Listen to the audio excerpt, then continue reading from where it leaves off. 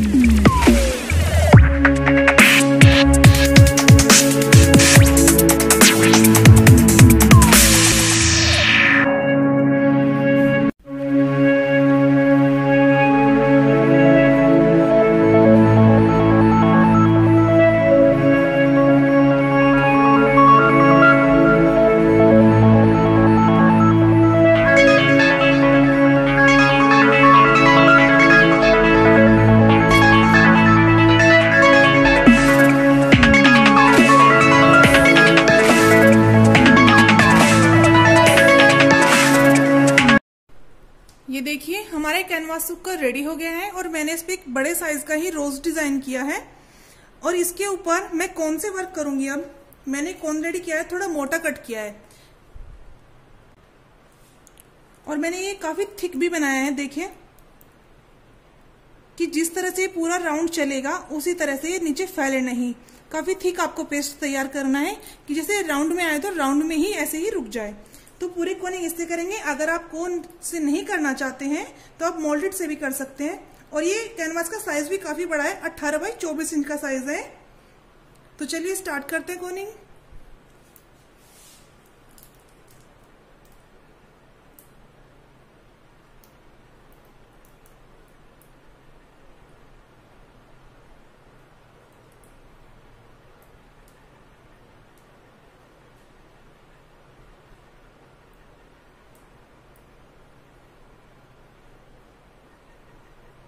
जिस तरह से किया है पूरे डिजाइन को इस तरह से कवर करना है।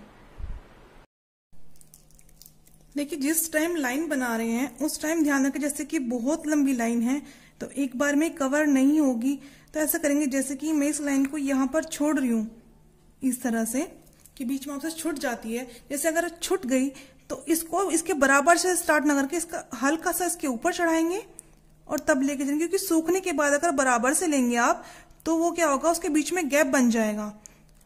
और कौन थिक है तो फिर ध्यान रखें कि इसको धीरे धीरे चलाएं, एकदम स्पीड से नहीं। अगर पतला मटेरियल होता है इसके अंदर तो उसको हम धीरे चला सकते थे, लेकिन इसके अंदर बहुत थिक मटेरियल है तो इसको बहुत ही आराम से काम करना है। अगर स्पीड से जाएंगे आप तो आपकी लाइन जो है ना इक्वल नहीं आएगी, कहीं से मोटी कहीं से पतली और कहीं बीच में टूट जाएगी। तो आराम से करना और ध्यान से करना। पूरे पीस की कोनिंग वर्क कंप्लीट हो चुका है और ये 2 घंटे के लिए छोड़ देंगे, अच्छे से सूख जाएगा। मेरा पीस अच्छे से सूख गया है। अब इस पे हम ग्लिटर यूज करेंगे। ये ग्लिटर की पैकिंग आई है, मैंने अमेज़न से मंगवाया है। ये देखिए इस तरह का आया है। ये 100 ग्राम का है, 399 का। ये एकदम फाइन क्वालिटी का है। आप इस तरह की पेंटिंग बनाते हैं तो प्लीज इस तरह का ही यूज करिएगा। जो दुकान पे मिलता है 10 या 20 रुपए का पैकेट, वो इतनी अच्छी क्वालिटी नहीं होती है। जब आप मेहनत करते हो तो अच्छी चीज यूज करिए। तो चलिए स्टार्ट करते हैं। अब मैंने थोड़ा सा ग्लिटर निकाल लिया है। ये MR फेविकोल इस डब्बी में निकाल लिया है। इस डब्बी में इसलिए जहां पे भी हमें अप्लाई करना है वहां पर अप्लाई करेंगे और इस डब्बी को बंद करके रख देंगे तब तक के लिए। तो थोड़ी देर भी फेविकोल खुला रहेगा तो उसमें गांठें पड़ जाएंगी और वो हमारे काम में दिक्कत करेंगी। तो इसलिए थोड़ा सा फेविकोल लगाइए और उसके बाद फिर से खोल के तब यूज करिए। तो मैं ये फेविकोल इसमें से ले रही हूं और जहां पे भी यूज करना है, जैसे मुझे ये फिल करना है तो इसी के अंदर मैं पहले फेविकोल अप्लाई करूंगी, इस कोने के अंदर ही अंदर। जहां पर ये पूरा फेविकोल अप्लाई किया है वहां पर ये ग्लिटर डालते हो जाएंगे। ज्यादा ही डालना, जो नीचे पेस्ट होना वो पेस्ट हो जाएगा, एक्स्ट्रा बाद में निकल जाएगा।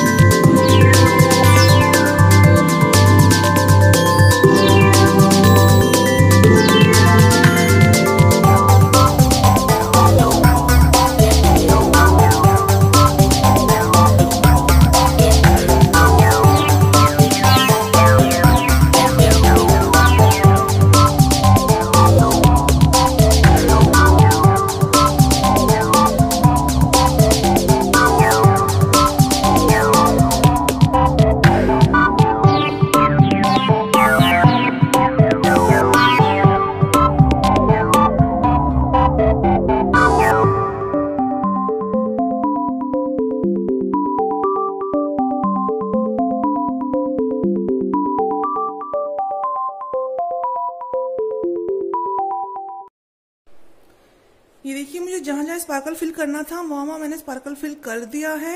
अब इसका जो एक्स्ट्रा ऊपर पड़ा हुआ है वो सारा मटेरियल हम निकालेंगे न्यूज़पेपर के ऊपर। मैंने इसको रात भर के लिए छोड़ा, कम से कम 2-3 घंटे के लिए इसको जरूर छोड़ ऐसा फिल करने के बाद। तो चलिए इसको इस तरह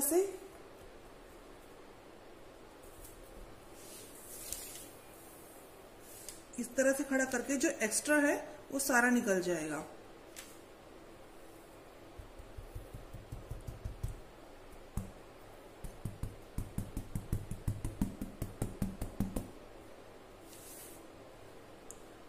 ये देखिए मैंने इसके लिए ये एक्रेलिक कलर लिए है रेड और मैरून कलर। मैं इसके साथ शेड दूंगी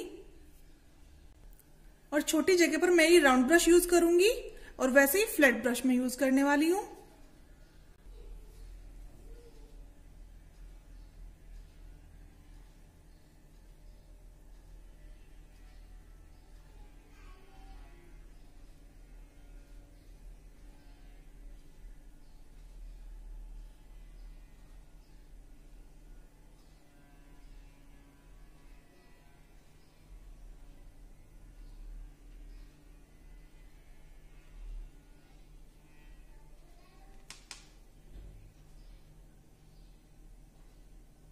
जहां भी आपको शेड देनी है वहीं पर इसको मर्ज कर देंगे।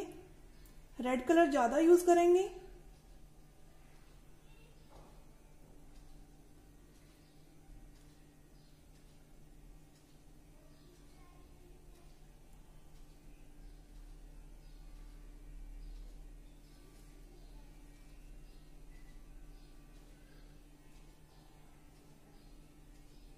इसी तरह पूरे के अंदर कलर करना है जहां भी आपको शेड देनी है।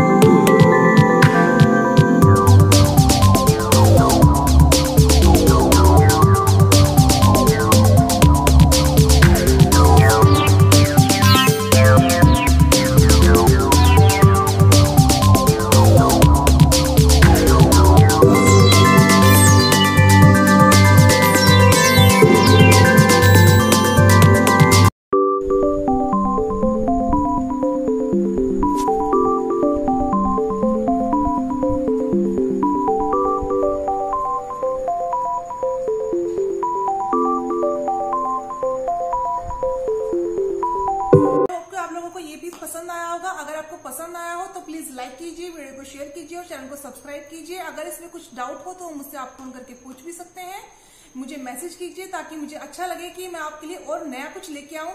तो चलिए नेक्स्ट वीडियो में मिलते हैं।